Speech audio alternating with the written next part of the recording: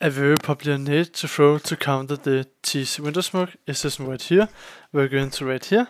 Then you're gonna aim at this pair right here and right click jump throw the nade. Then it's gonna land right here in the window and it's gonna blow off all of the smoke right here. And you can easily just get pretty close without taking any damage from the nade. And you have a good bit of time to see if anybody's there and then quickly get back. And the thing Monacy did with this smoke was that he went out to peek mid, saw they threw the smoke, then he went up here, aimed just at this crack right here, right around here. Then when the smoke popped, he went back in like this, ran, threw his Molotov. This Molotov is gonna Molotov off behind mid, top mid, so anybody playing there was forced to go out and peek.